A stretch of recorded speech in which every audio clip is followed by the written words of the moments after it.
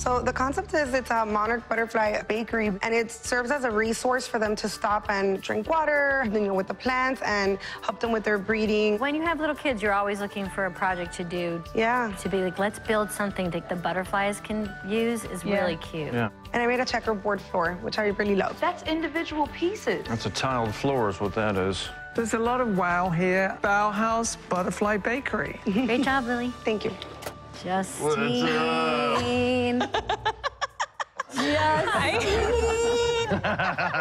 I'm gonna turn into the creepy person that's always asking you for a hug. It's not the right climate. I made this. Yes.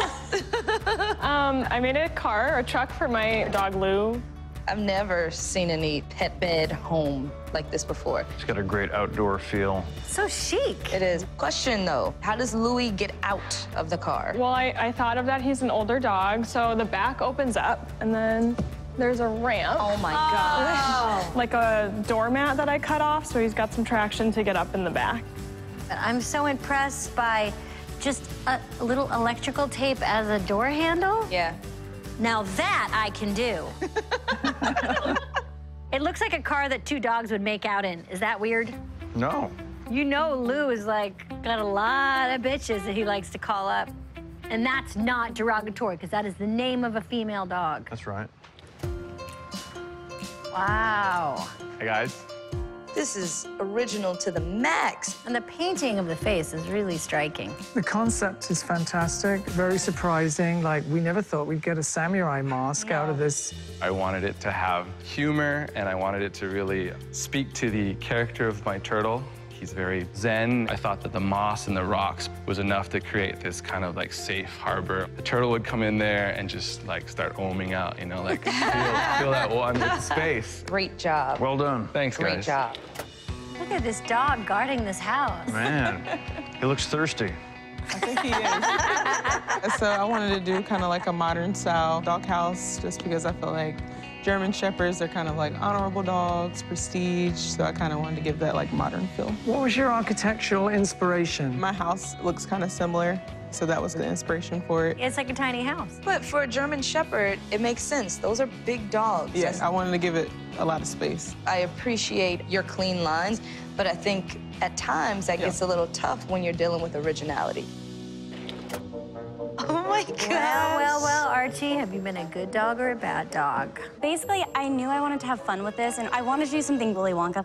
I loved the edible wallpaper, and I loved the like weird trippiness of it. Yeah, so it is very Wonka-esque. Yeah, it really is. The decreasing size of the dog bones themselves on the walls really add to the illusion of forced perspective. The floor is like extraordinary because it's not easy to do when you're also doing a lot of forced perspective walls, so you've really pulled it off. It's cheerful and bright, and it's so well constructed. This looks great from every angle. Great work. Thank you. Step inside Jesse's magical, mystical tour of optical illusion. It looked big when I entered, but it keeps getting smaller. Are you a good dog or a bad dog, Archie?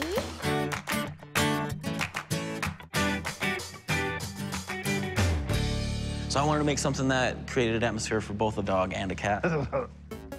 To like have their own spaces. It's like meant to be like a video game level. I lifted it up to make it look like this was also kind of like lifting out of the ground. There's some details inside as well. Oh, wow. Wow.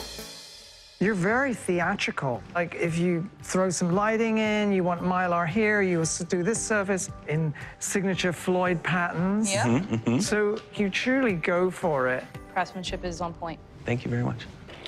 Hi, Rebecca. Oh my gosh. This makes me want to get down. Yes, agreed. This is my Palm Springs Paradise. Oh my gosh. God, that's a good pun. So I designed this for my actual cat. Her name is Bella, and she's super bougie. The entire top is the scratching. Oh my pad. gosh. So it's very interactive. And then if you lift it up, Oh my gosh. I made a little cushion for her and a little pillow. It is kind of interesting because you've got 70s wallpaper, but then you've got that kind of 80s Golden Girls situation here, and then a mid-century architectural look. And I'm kind of nitpicky about that. Well, you know what? Bella went off the rails after her divorce, and she made some bad choices. She did. But she's back on track. Right. And she's ready to hang out with her girlfriends. Wow. This looks so cool. Thank you. I built a giant milk carton house for a baby cow. Did you guys see what's inside? Yes. Excuse me, Winona. Whoa! I thought it'd be cool to have your clean, industrial, like, food paint job on the outside, and then a super just fun, whimsical, artistic paint job on the inside. It's very Starry, Starry Night in there. Yeah, exactly. Well, you thought that would be a cool juxtaposition. Guess what?